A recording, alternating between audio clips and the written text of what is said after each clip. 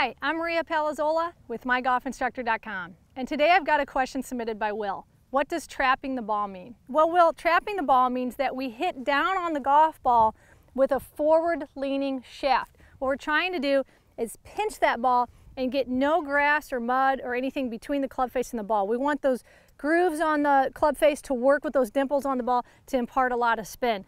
When we trap the ball, we're actually compressing the ball, pinching it, squishing it a little bit. So your ball will actually squish and push itself off your club face at a higher rate of speed. So that's how we can increase our distance. So trapping the ball is very important. If you do things correctly and you do hit down on the ball with a forward-leaning shaft, you're going to get a lot of spin, a lot of control, and a nice little divot after impact will result.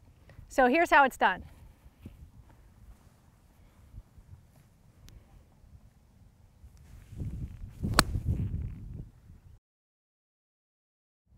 It's simple and it works. Visit mygolfinstructor.com today to ask me your questions.